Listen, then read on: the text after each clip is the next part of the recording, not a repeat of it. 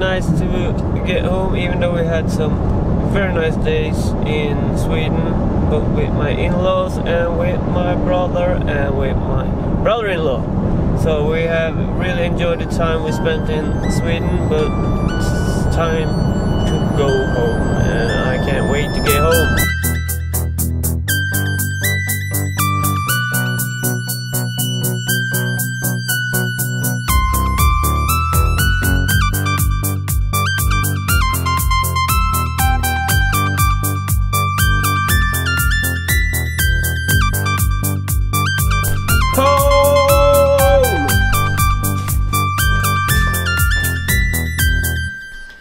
So it's so nice to be home. I have just I've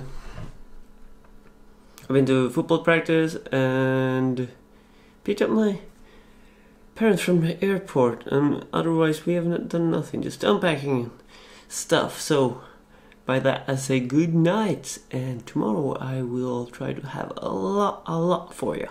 So see you tomorrow.